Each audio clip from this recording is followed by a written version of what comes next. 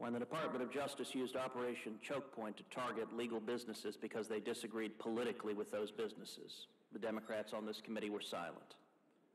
When the Obama Justice Department sent millions of dollars of taxpayer monies to sanctuary cities that were defying federal immigration law, the Democrats on this committee were silent.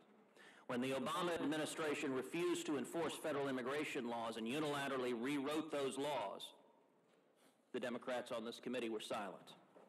When the Obama administration released tens of thousands of criminal illegal aliens, including rapists and murderers, into the general population, Democrats on this committee were silent. When the Department of Justice signed off on the Obama administration paying a nearly $2 billion ransom to Iran, contrary to federal law, the Democrats on this committee were silent.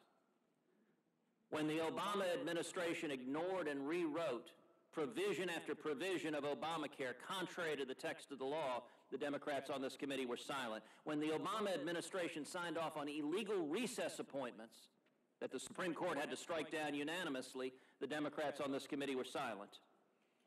And when the Obama administration released 5 Guantanamo terrorists without the required notification of Congress, the Democrats on this committee were silent.